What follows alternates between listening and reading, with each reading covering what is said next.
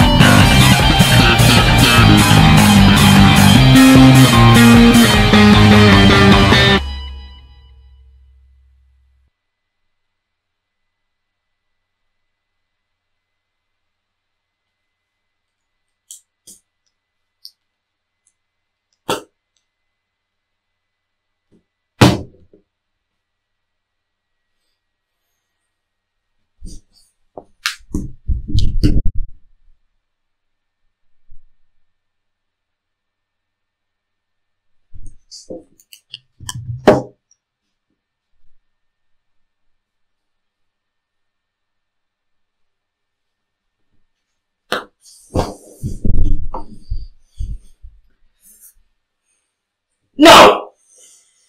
Hell no! You get to do a lot of things. It's a free world. You don't get to do that!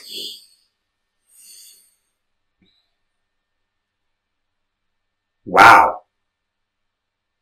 So, I've seen a lot of Davey 504 in the way she basses. I've seen a little bit of Tosin Abasi in the way that she basses. Tosin Abasi is a guitarist. Yes. but she basses like he guitars. I'm talking specifically about the sort of pitching stuff like Yeah. yeah. Like a lot of the Fam stuff that gave me Tosin vibes. There was like classic finger style. There was like a lot of slapping. There was tapping. There were pinch harmonics. I think there were like even some slapped harmonics, like pinch harmonic, but you don't pinch them, you slap them. I don't know how you can slap harmonics. The idea with getting harmonics is that you're supposed to be delicate when touching that string.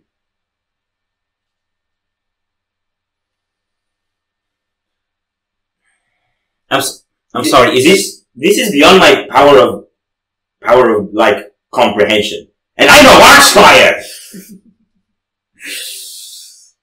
Check out Archfire. That was very, very good. That was very, very good. There were these few moments where